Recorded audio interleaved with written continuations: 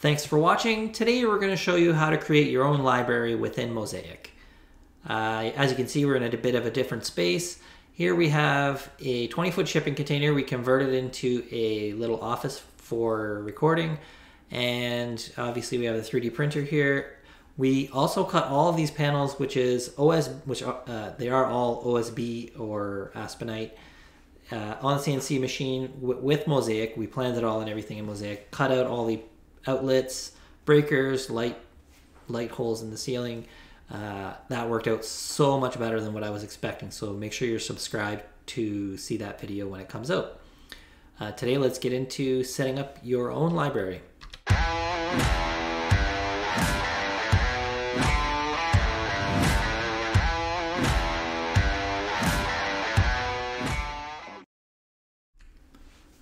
Okay, so if you have Mozaik installed on a hard drive that is not networked, you're going to want to look for this PC, C drive, Mozaik product libraries. In there, you're going to find all these folders here.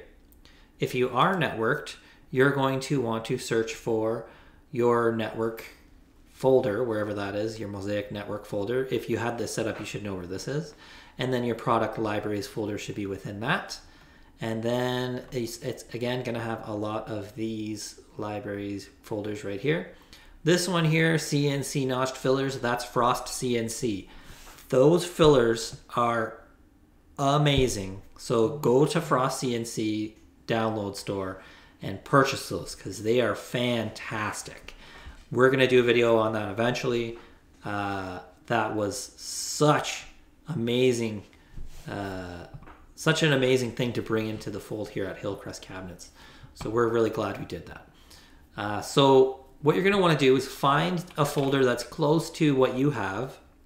So we're going to open up Mozaik, drag that over here. You're going to go to your libraries, products, and here's all the different libraries that are within Mozaik. We have our own library, as you can see here. When you go, what you're going to do is drop down all the libraries that are available. You can get some more in Mozaik's forums. And then you're going to have to find the one that's most like what you need it to be. If you're a frameless cabinet shop, you probably want frameless V12. This will give you a general setup for frameless cabinets. If you are a face frame shop, you're going to want to select face frame V12.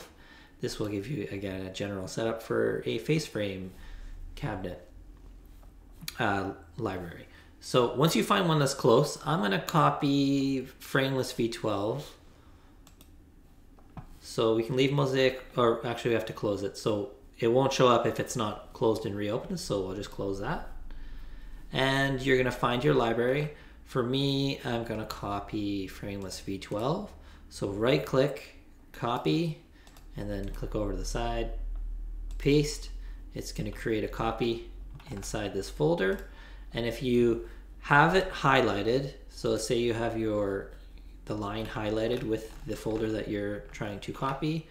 Where did it go? It's right here. You have it highlighted and you wait a second and then you click it again. It'll let you rename it.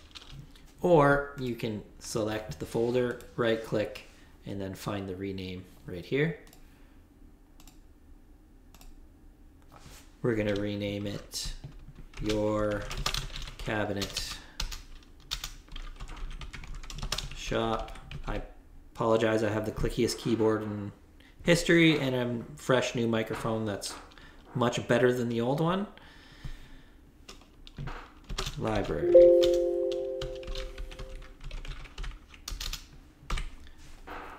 Okay, so we now have a folder called Your Cabinet Shop Library. We're going to reopen Mozaik. Just waiting for it to open up here. Okay, so we're going to go to products, or libraries, products.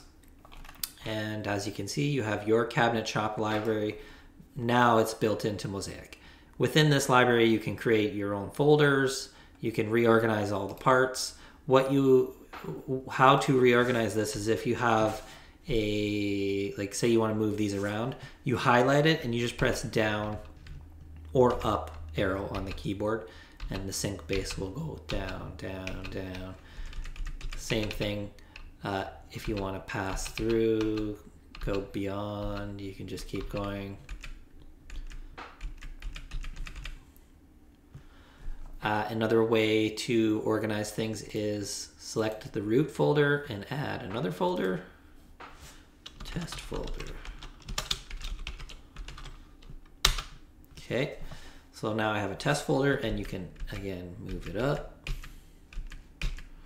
And then say you want to take something like a one door and you want to cut and then paste it into this folder. Now you can see it's got that additional open close little tab there. So you can organize and set up your own library however you'd like.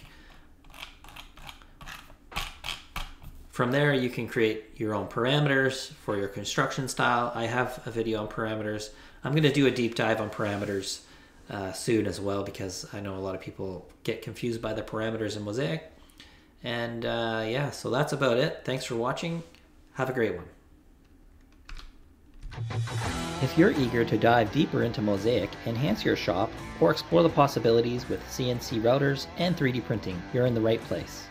Your feedback drives our content, so subscribe to stay updated with the latest tutorials and tips. Watch out for our next video.